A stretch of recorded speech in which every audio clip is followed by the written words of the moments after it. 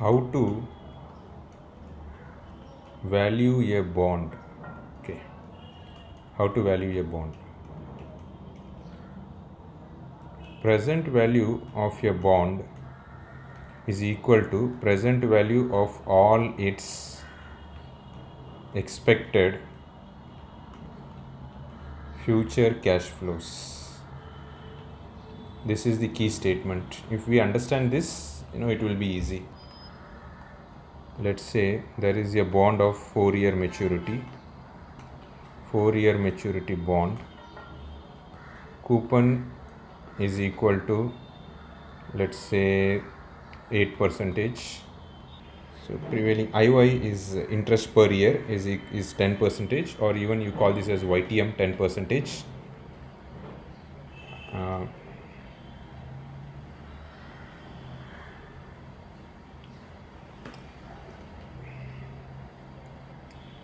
The future value is equal to 1000.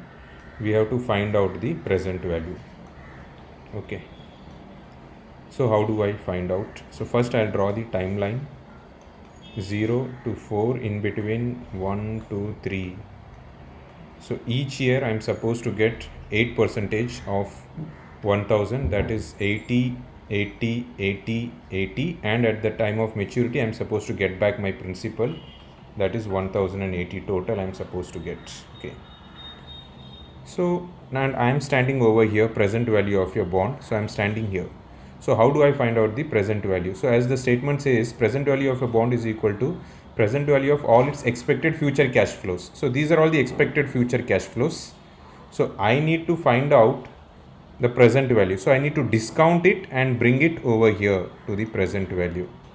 I need to discount it. Okay. So how do I discount now and find out the present value? Present value is equal to future value divided by 1 plus r to the power n. So that is equal to, so let me take for this number, this cash flow, 80 divided by 1 plus r refers to the interest rate 10%. Okay, so I am supposed to take this YTM 10%. So 10% to the power 1, because this I am getting at the end of first period. Then plus for the second one it will be 80,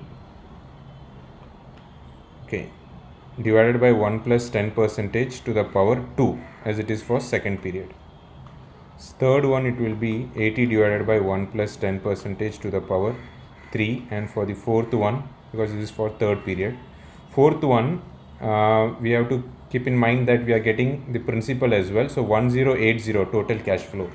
So 1080 divided by 1 plus 10% to the power 4. Okay, to the power 4. So let me calculate all this. So when we calculate, so this comes to 72.72. So this comes to 66.12. Third one comes to 60.11, and the fourth one comes to 737.65. So I'll add up all this. Comes to 936.60. So this is the present value of the bond. Present value of the bond is this. Thank you.